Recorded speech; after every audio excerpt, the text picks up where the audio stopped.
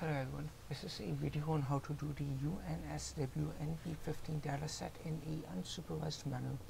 Now this is a dataset about network intrusion detection, and an interesting feature about it is that the amount of data which is malicious actually outnumbers the amount of data which is normal or benign. So would quickly like to mention that all of my code for this series is actually in my cybersecurity repository rather than my YouTube repository. Anyways, let's continue. By the way, you guys can just hit this button over here to open this in a collab, and you don't have to worry about getting this stuff into your own machine and dealing with compatibility issues, because some things actually involve you having to download Visual Studio 2017 build tools. Alright, so we start off with importing the basic stuff you would expect. In this notebook, I actually don't think I use Kairas, but it's here, who cares. In particular, we're going to be using sklearn for some things and a library called PYOD, which I'll talk about later. So we start off by getting the train and test set data, train set and test set from this guy who's hosting it. And first thing we do is drop the ID because it's not meaningful in any way. It's just a sequential numbering, who cares about it. So here's the amount of contamination in each of these parts of the data set. We can see that the contamination ends up being 68%, which is greater than 0.5. So by convention, our contamination is actually 0.32, which corresponds to the amount of non-malicious data. So over here, our contaminated data is actually our non-malicious data, which is what I spoke about a little while earlier.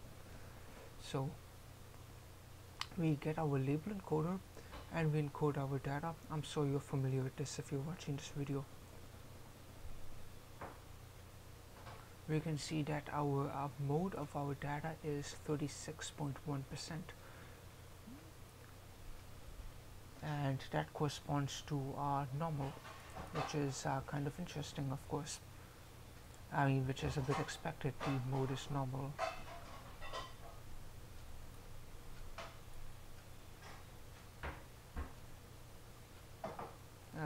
Just realized, small chance this may not actually be normal, but it doesn't really affect the video in any way. Here's what our data looks like. Some of you may have a semantic understanding of this. To me, half of this is just gibberish. I of course know what TCP means, but I personally have no clue what something like this means. Count, destination, source, LTM, yeah, I have no clue. These are of course categorical variables having to do with whether it's a file transit protocol command, whatever that actually means.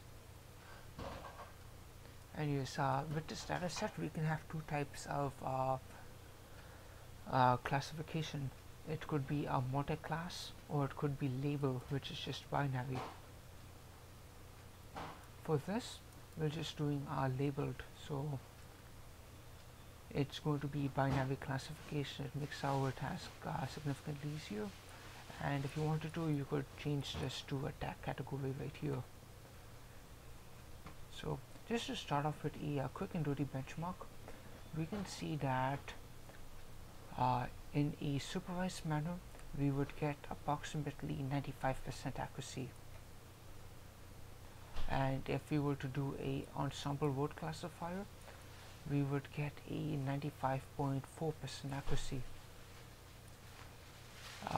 Quick note, with the latest version of the library which this object comes from, this will have changed to something else, but if you hit shift tab, it will give you the new word for it.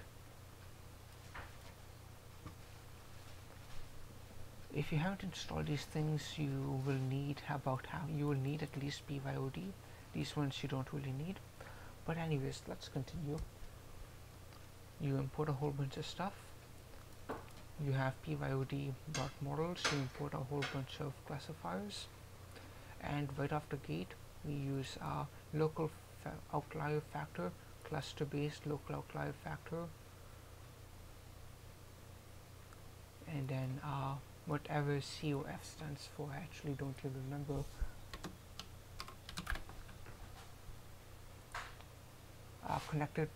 Connectivity based outlier factor. So we find that the accuracy for these is hovering at around 40%, which is not very impressive. At least PCA's anomaly detection is about 46% accuracy, but that's still not very impressive. Depending on the number of variables we use to shrink the dimensionality down, we could get up to 52% accuracy. Outlier for isolation force is not very good. KNN is still not very good. One class support vector machine is surprisingly good. Angle based outlier detection is quite computationally expensive, and we find that it's not very good. It is of course subject to all of these are subject to hyperparameter optimization. You would want to change this hyperparameter to whatever is suited for your own individual data set. HDB scan, not very good. I actually tried it with different levels of what you call precision. So rather than the decision threshold being at 0.5, you would manually set a decision threshold. If this what I'm saying is not making sense to you, don't worry. My code will work as a good starting point, and the official documentation is quite good, much better than what anyone could explain on their own. Text-based sources are often the best. So we can use something called SUOD, which is scalable unsupervised outlier detection, which is a framework made by the author of PYOD, which takes in PYOD objects, but this is like a ensemble in a sense. Actually, it is an ensemble, and it's a nice way to train these things in a parallel manner. So we run this, and we will find that our accuracy is actually not the best, which is a bit interesting. What this means is, depending on how many votes a algorithm gets as anomalous, and we can see if we were to be liberal and be like, oh, if 2 votes, yeah, that's going to be relatively high. But if you're like, okay, I demand that there are going to be at least 10 votes saying something is anomalous, you get about 35% accuracy, 36% accuracy. Now this will of course have a whole lot of ramifications on your precision of your data set. Of course, you have to worry about your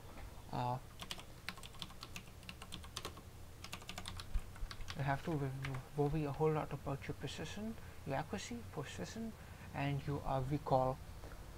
Perhaps it would be wise to use something like a F1 score in this circumstance. But anyways, next off, I tried a VAE, and I found that after training, it actually was not the best. Let's see. It looks like I actually didn't even print it out. This is just a quick copy and paste from my proprietary dataset into something public, so I could share this code. This code was originally written when I was on my co-op. I just quickly moved everything to a public dataset for a quick video, just so I could give people some sample code so it would help them out in whatever they're doing themselves. I also tried a whatever this stands for. It's been a very long time since I've worked on this, a whole year actually. Single objective generated adversarial active learning. If I recall correctly, this code wasn't actually very good either. Anyways, the gist of it is, the conclusion is that unsupervised anomaly detection is a huge pain in the ass. PYOD, the library PYOD is an excellent starting point. After this, you will want to check out variational auto encoders. If, like me, you have a categorical focus dataset, you will want the categorical variational autoencoder with a grumble softmax in the bottleneck area, but that deserves its own video. If you don't have categorical data, you can just use a regular autoencoder.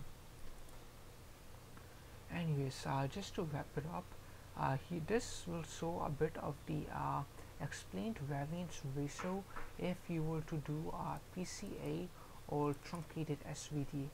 We can see that from 43 variables, if you were to shrink the dimensionality down to 2 variables, you still get 99% of the explained variance, which is quite interesting. This means that most of the dimensions aren't actually giving you much quote-unquote information.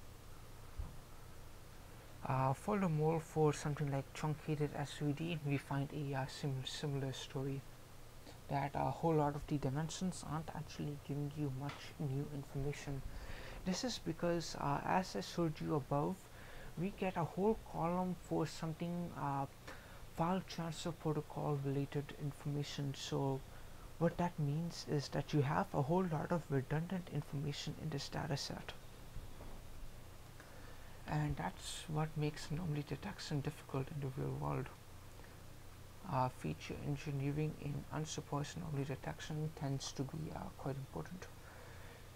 This topic you could quite literally write your own master's thesis on, and I'm just trying to give you guys some sample code to walk you guys through what you guys should consider doing for your own data sets, whatever they may be. Anyways, this is what a data set looks like with tsnas in 2 dimensions, tsnas in 3 dimensions, PCA after putting it into a min-max scaler. Looks kind of like a diamond. You can see there are some lines. This would have more semantic meaning if I got rid of the min-max scaler. If I recall correctly, this line is at +1, this line is at 0, and this line is at -2. Anyways, this is PCA 3. So to wrap it up, I hope this video gave you some good sample code on using the library PYOD, and good luck with whatever you're doing.